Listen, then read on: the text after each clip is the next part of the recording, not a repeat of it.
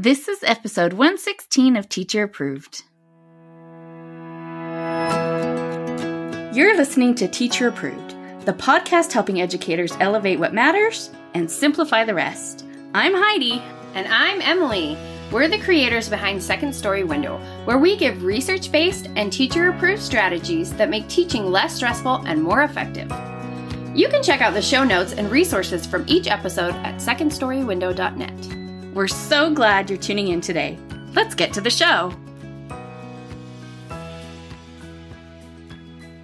Hey there, thanks for joining us today. In today's episode, we're sharing 6 fluency instruction mistakes that you should avoid and what to do instead to build your students' reading fluency. We start our episodes with a morning message, just like we used to do at morning meeting in our classrooms. This week's morning message is, which books were better than the movie? So, Emily, this is probably an easy one, but which books are better than the movie? Well, lots, actually. But the first one that came to mind was Ella Enchanted, which is the most witty and charming book that just loses all of its magic in the movie. The movie is just a travesty, honestly. So, like, if you hadn't read the book, I think you could be like, oh, well, it was cute. It was fine. Yeah. But if you know what the book is, and Yes. you're like, and this wet noodle of a movie. Yes. And the book is so good. I highly recommend it if you haven't read it. How about you, Heidi? Well, obviously, there are lots of options. Mm-hmm. But the one that I feel most passionately about, which probably won't come as a surprise, is a Jane Austen adaptation, right? No. I know, shocker. Any Jane Austen book is going to be better than the movie, although there are some super good adaptations that I totally love. Yes. But the Persuasion adaptation that Netflix did in 2022 still enrages me to my very core. It is like, if you've read the book of Persuasion, it is this mature, nuanced account of longing and regret and second chance at love. And then the Netflix movie comes along and it's as nuanced as like a fire hose to the face. It's so bad. And I am still a year and a half later, still very salty about it. I blame Dakota Johnson. Oh. We have some responses from our community. Lots of people said Harry Potter. Oh, definitely. I mean, honestly, there is so much content in those books that it is pretty much impossible to do them justice on screen. And some of the movies do better than others. Yeah, and having to deal with kid actors and for sure. I do think it would probably be better as a series because there's just so much content in there. So it'd be interesting if they someday ever come out with a Harry Potter series. Shannon says that the Percy Jackson books were better than the movie, but that the new series is pretty close to the books. Oh, that's good to I hear. have heard good things about the new series. Stephanie said, one movie I liked better than the book was Maze Runner, but that is the only one ever. Oh, interesting. Abby said, one where I think both the book and the movie were amazing was Matilda. Shrek the movie was better than the book. That makes sense. I mean, Shrek the book and the movie are very different things, though, but it Yes. is a really good movie. Yes. Cheryl said, City of Ember, the book is way better. Merritt said, Bridge to Terabithia, Polar Express, and James and the Giant Peach are much better books. Oh, yes. The Polar Express movie. I have many feelings about that one as Yep. well. And Elizabeth and Lisa both said Holes, Yes. which I just read for the first time with my kids last year. And then we watched the movie right after, and it was like, oh, wow. I had never seen the movie, and I was disappointed. Well, we would love to have you join the conversation over in our Teacher Approved Facebook group and let us know which books are better than the movies that you like, or vice versa. For the next few episodes, we will be deep diving into one of our favorite literacy topics, reading fluency. If you listened to our episode a couple of weeks ago with Sierra Harris, you heard us share an introduction to the topic of reading fluency. And if you'd like a recap into what reading fluency is, make sure to go back and listen to episode 113. Now, if you're wondering why we are going on so much about fluency, it's because fluency is the bridge that connects decoding and comprehension. That's right. So if we want students to move from sounding out words to using those words to assemble ideas, that is where fluency comes into play. But there are some common mistakes that teachers make when they decide to focus on teaching fluency. Yeah, but don't feel bad if we list something here that you have done before. Yes, guilt-free zone here. I have done some of these things myself. Yep, guilty. So our goal is just to help you avoid some of these mistakes in the future and give you some ideas for what to do instead to help your students build their oral reading fluency.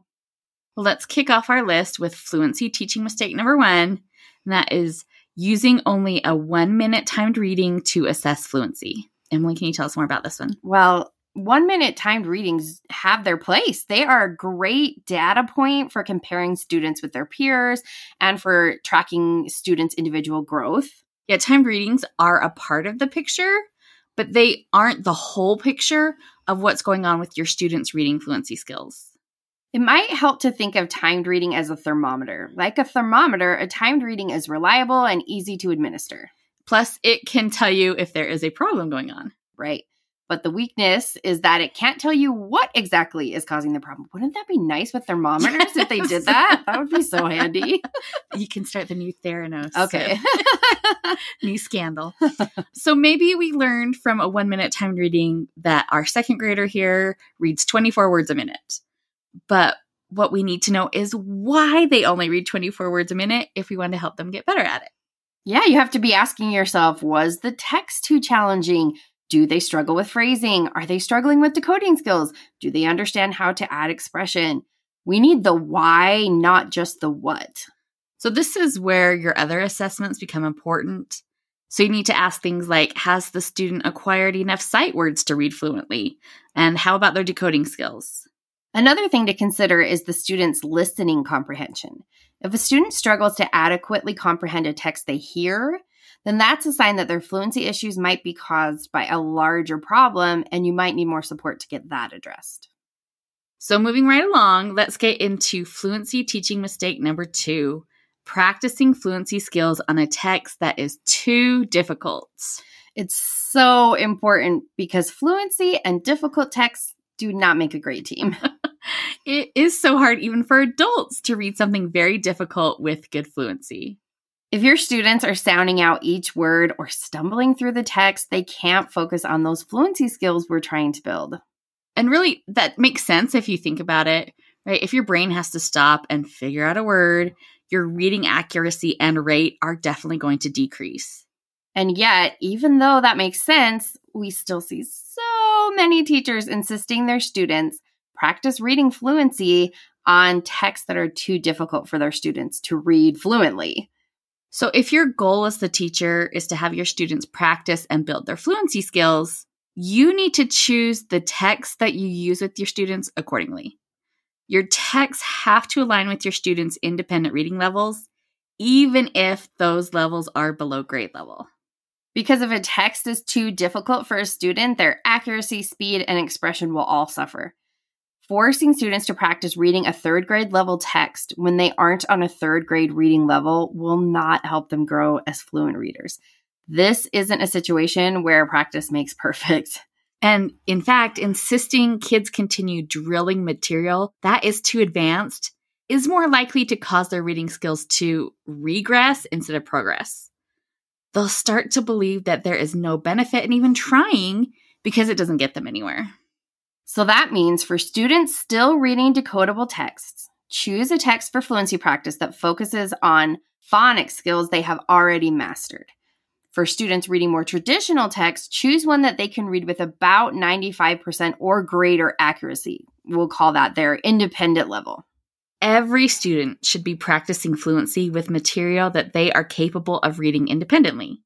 But don't forget that a student's independent reading level includes any previously learned skills or levels of difficulty.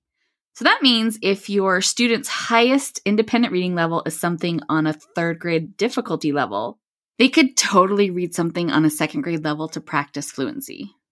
That means you can differentiate for your students' fluency practice without needing a unique level for each child, which is such a relief. Yes. Let's say you have 3 students. One is on a beginning 2nd grade reading level, one is on a mid 2nd grade reading level, and one is on an end of 2nd grade reading level. They could all practice fluent reading on the same end of 1st grade level text. So remember, when practicing fluency skills, lean heavily on the side of choosing texts that are too easy rather than too hard. Save your harder texts for small groups or even for read-alouds. Now on to fluency teaching mistake number 3, not frequently and explicitly modeling fluent reading. The easiest way to teach students fluent reading skills is to give them lots of examples of good fluency reading. Sadly, we know that not all children have much experience being read to before they start school. Many kids honestly have no idea what fluent reading should even sound like. So every time you read a book aloud to your students, which hopefully is happening at least once a day, At least. you are being their model for fluent reading. Exactly, because you read effortlessly, you pause at the correct times, you use expression and meaningful phrasing, and of course, you never race through the text. Unless the bell's about to ring and you're almost at the end of the page, then maybe you will. You can also offer audiobooks as a model for good fluent reading, so you don't always have to be the one to do the reading. When you're reading out loud to your class, you can also take advantage of teachable moments. Let me show you an example as if I were reading out loud to my class. "Why would you do that?" Max cried. "Oh, I just noticed that said cried. Let me read it again. Why would you do that?" Max cried. So you don't have to feel like you're putting on a whole show while you read, but occasionally pointing out what you're doing as a reader will help make the skill of fluency more visible and help your students learn to do the same thing in their reading. All right, fluency teaching mistake number 4 is focusing too much on rate. This is a biggie. Because we often practice fluency with timed readings, students start to assume that rate is the most important component of fluent reading. But in reality, rate is the least important aspect of fluency. Any guesses on what the most important aspect of fluency is if it's not rate? 1,000 points to you if you guessed it correctly. It's accuracy. Woo, I get 1,000 points. And that makes sense, right? It doesn't matter how fast you read if you aren't reading the correct words. Yep. So we increase students' accuracy by teaching high-frequency words in meaningful ways that help them internalize those tricky spellings. We teach them how to segment and blend and how to work with common word chunks. And then we teach the fluency component of prosody. This is what makes reading sound like speech. However, when we explain it to students, instead of prosody, we break it down into expression and phrasing. Yeah, it's much easier to teach kids about expression and phrasing than it is to help them remember what prosody is. Yep. Or to help me remember what prosody is. Expression and phrasing is much easier to grasp for everyone. And although we are fans of timed readings, increasing reading rate really comes down to enough experience with accuracy and prosody. Right. If students have the foundational phonics and decoding skills they need, if they have a robust bank of sight words to draw from, and an understanding of how to use expression and phrasing, then in most cases, the rate will just increase on its own. Hey there, teacher friend. Do you have a question or concern that could use a teacher-proof solution? We'd love to help you out by answering your question here on the podcast. You can submit your questions to hello@secondstorywindow.net and put podcast question in your subject line. We can't wait to hear what's on your mind. That brings us to fluency teaching mistake number 5, which is using round-robin reading or silent reading to increase fluency. Now, if you're listening to this, you may have grown up doing a lot of round-robin and silent reading like we did. But neither one of those practices has research to support it for building fluency. And that's because building fluency requires guided practice.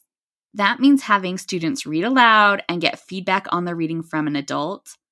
Obviously, that can't happen in silent reading, and it shouldn't be happening in front of the whole class. So round-robin reading is out for guided practice too.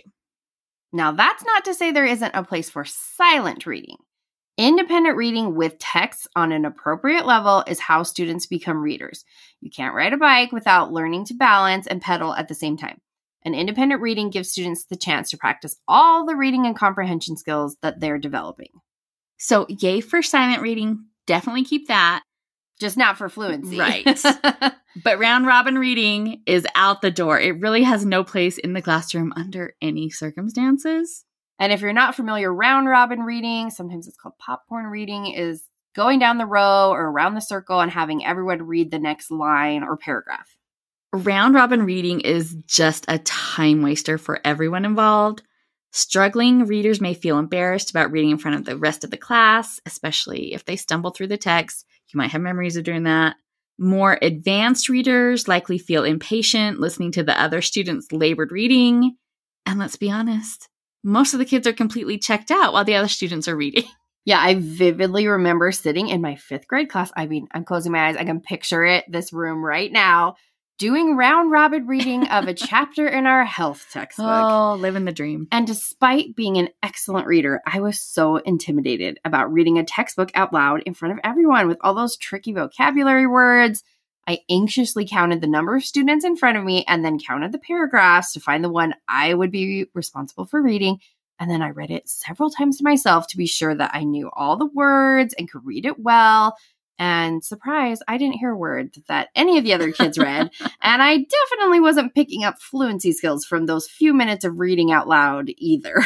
Yeah, if you lived through it, I think we all have stories just like that. So don't use round robin reading ever. Yep. And don't rely on silent reading to build fluency skills in your classroom.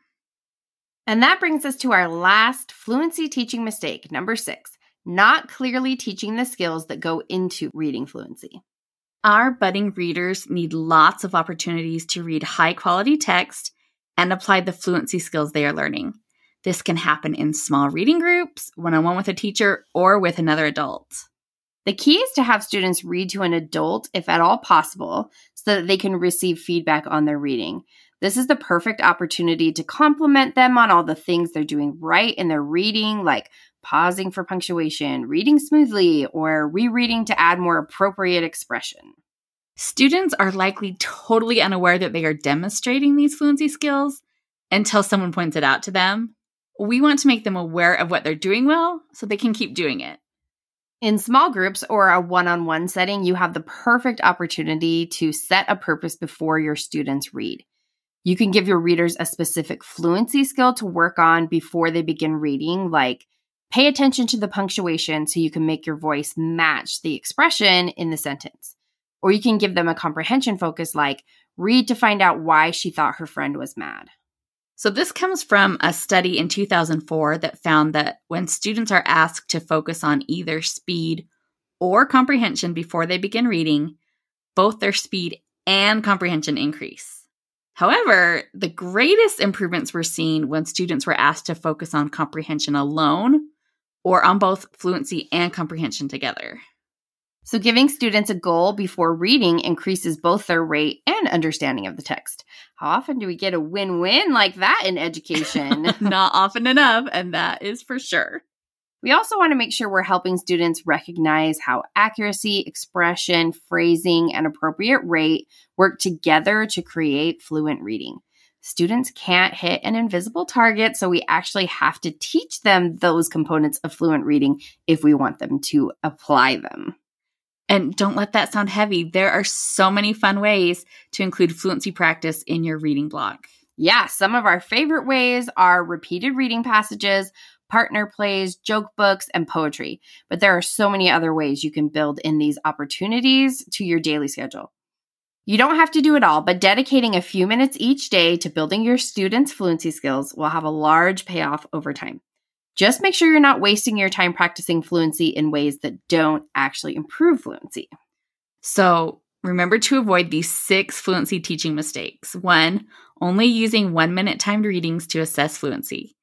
2, practicing fluent reading on a text above your student's independent reading level.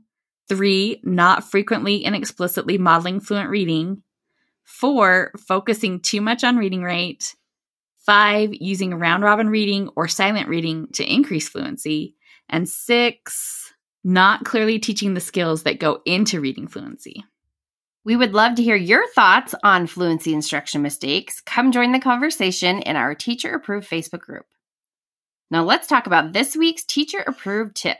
Each week we leave you with a small, actionable tip that you can apply in your classroom today.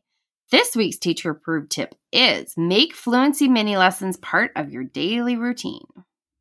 As we mentioned, it's important to teach students the components of fluency besides just rate. And the good news is that there are lots of simple ways to practice accuracy, expression, and phrasing. But because the practice is simple, it can be tricky to add it to your schedule. You probably don't have a dedicated fluency lesson every day. Wouldn't that be nice to have the time for that? But what you can do is tack on a quick mini lesson to something you are already doing. You can use a fluency mini lesson as the warm-up to your language arts block. You can schedule it after specialty classes to help your kids kind of settle back into the classroom. You can add it to a transition like moving to the carpet and have a quick practice as your kids are getting settled. The key to being consistent is finding a few minutes that you can dedicate to fluency every day. If you have to make the choice of where to put fluency every day, it's not going to be too long before it totally just disappears from your schedule. Now, if you don't want to plan a fluency mini lesson every day, you are in luck because we already did it for you. Yay! Our Fluency to Flash is a digital resource designed to help students practice reading fluency skills every day with no prep needed. All you do is open up the PowerPoint or the video, click on the day, and do the activity, which takes about 5 to 10 minutes. So this is hands down the most fun product that we have made. And maybe it is the most fun product that anyone has ever made. We have a daily fluency practice for grades 1 through 4, and each grade has its own content, so you don't have to worry about any kind of overlap. Each day of the week has a special activity to boost fluency skills, like using expression, adjusting tone of voice, adding intonation, and segmenting and blending. My favorite of the weekly activities is the poem each week. I had so much fun picking those out. And you can listen to the poem as a class. We have it recorded. And then you can practice reading it a couple times as a class. And then what you get to do is to click the style spinner and you get a funny new way to practice the poem, like read it like a mouse or read it like a robot. The poems are so fun. And I really like the Funny Friday activities. I bet you didn't realize that jokes were good for practicing fluency, but humor depends on expression and phrasing. So practicing jokes is practicing fluency. And the kids love that. I'm sure you can guess. We also have a whole separate set of seasonal activities.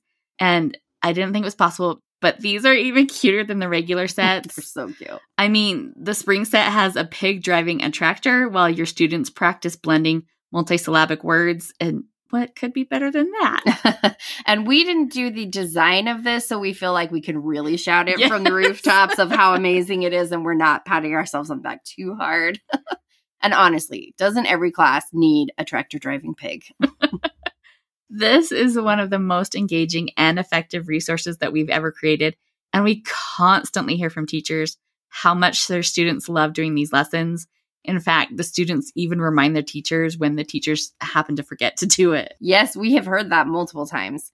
Fluency in Flash is available as PowerPoints or as videos, and you can find a link to the different grade levels in our show notes, or you can get it as part of the Teacher Approved Club. To wrap up the show, we are sharing what we're giving extra credit to this week. Emily, what gets your extra credit? I'm giving extra credit to the Merriam-Webster account on Instagram. Oh. Yes, the dictionary. They share a fun word of the day every day, but the real magic in their account is their delightfully witty captions and wordy pop culture memes. If you are a fellow word nerd, I think you will get a kick out of their account. It's at Merriam-Webster on Instagram. I don't follow them. I'm going to have to You do have that. to. I laugh every day. And I'm learning new words. Win-win.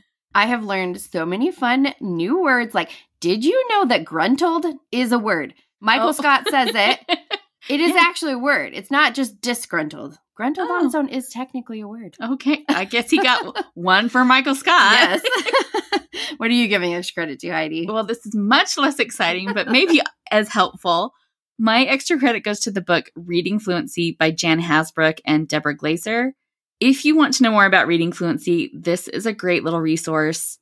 It's really straightforward and it is zeroed in on exactly what teachers need to understand about fluency. But why I really like it is that it is super short. Oh, awesome. Like it's barely 50 pages and it has a ton of graphics. So you could easily read through this in an evening. And how often do you find like professional development books that are like, oh, this is a quick and easy takeaway and not something I have to dedicate the next 3 months to. Right. It's exactly what you want. The theory, the research, and how to put it in practice. So gold stars all around for that one. That's it for today's episode. Make sure to avoid these 6 fluency pitfalls and don't forget to schedule a daily fluency mini lesson. Check out our Fluency in a Flash resources if you'd like to have the planning and prep already done for you. The tractor driving pig is included for no extra charge. We hope you enjoyed this episode of Teacher Approved. I'm Heidi. And I'm Emily. Thank you for listening. Be sure to follow or subscribe in your podcast app so that you never miss an episode. You can connect with us and other teachers in the Teacher Approved Facebook group. We'll see you here next week. Bye for now. Bye.